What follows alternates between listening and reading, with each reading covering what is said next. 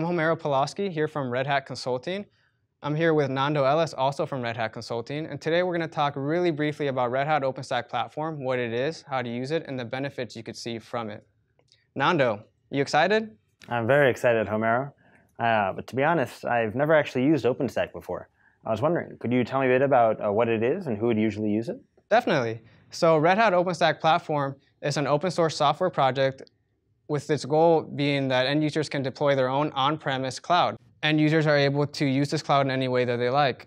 End users may be your own team members, it could be other teams in your organization, or it could even be people out in the public that utilize your cloud resources. It really is up to you how you use it. Wow, that sounds really cool. What are some of the benefits I get from hosting my own cloud? Right, so there are a lot of benefits to having your own on-premise cloud. One of the benefits could be increased security. You own control over everything that's going in and out of your cloud. Another benefit could be flexibility. You own the hardware that your cloud is deployed on, so you can easily make changes to it. Another benefit could even be decreased time to deployment. Instead of maybe taking days or weeks to get your virtual machines, it could be done in minutes or even seconds. So let's say I have my own OpenStack install. I have the cloud. How do I go about using it? Is there a CLI or a GUI? Yeah, so OpenStack is really API driven. There is a COI that interacts with the API. There is also a GUI that interacts with the API. And the API is really what controls all the resources that make up the cloud. The GUI is very easy to use. It's called Horizon. You can log into it from a web dashboard and create your own virtual machines, your own block storage, anything that you like.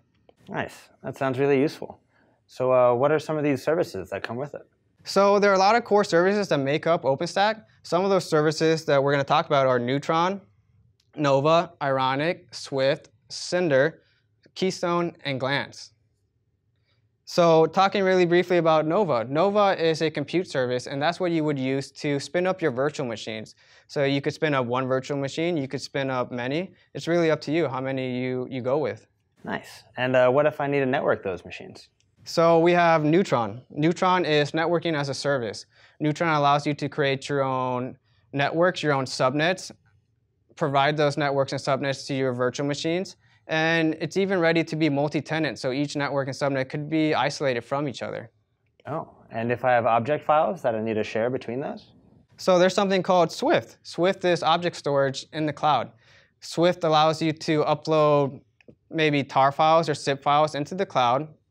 Swift would return you a URL, and you could then access that URL to download that object easily. You could share that URL with anyone that you like. It's very easy. Cool. And how does that work with Cinder?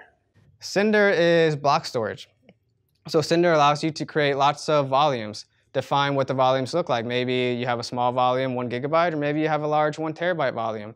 And you can even change the underlying service provider that provides the volume. Maybe you can have fast storage, or you could have slow storage. It's really neat. And I've worked with customers that have really hardened images. How would that work into this?